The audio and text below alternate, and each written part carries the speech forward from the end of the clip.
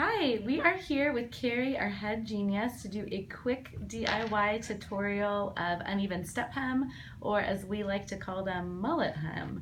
So with that, I'm going to let Cari take it away and show us how to cut these spring trend hems. Thanks, Steph. So everyone can rock the mullet hem. You can do this with any jean. We're doing it with a skinny jean, but you can definitely, I highly recommend it with a straight jean, like how I'm wearing, if you want the cropped look. So the first thing you want to do is measure up where the inseam you want them. So what Stephanie did here, because I'm doing these for her, she went ahead and tried them on, and we measured 4 1/4, and then I pinned them in those spots. So we're going to go ahead and just chop and give a nice raw hem.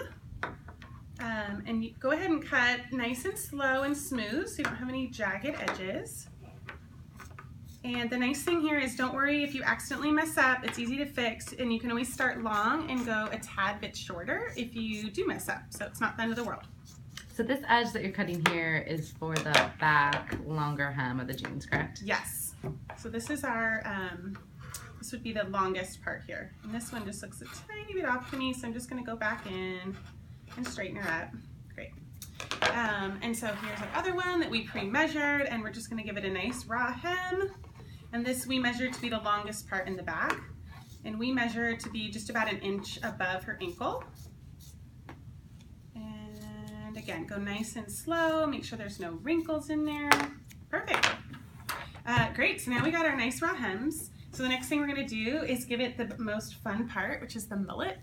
And I like to go ahead and measure 2 inches up so the trend is nice and pronounced, but you could always go more subtle and do about 1.5 inches.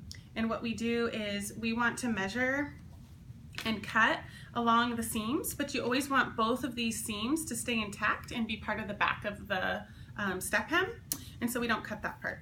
So we're just gonna measure up a little bit here.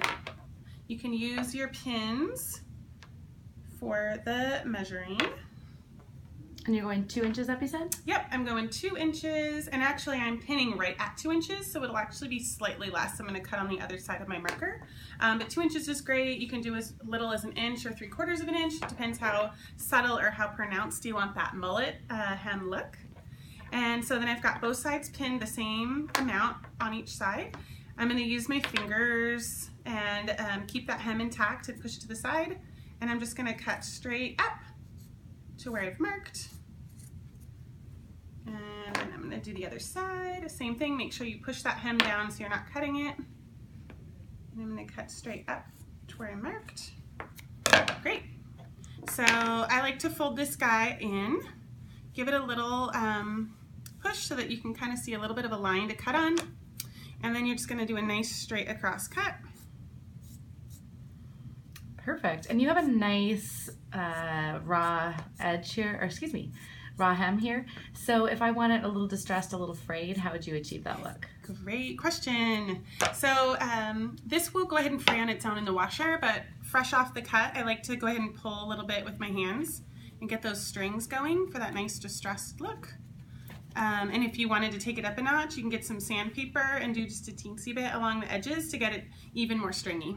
Perfect. That looks great. But there you have it. Got the mullet hem. Thanks, Cari. And we look forward to seeing everyone's DIY step hems. And please send us a message so we can see the results and let us know if you have any questions. Thanks, Bye. guys.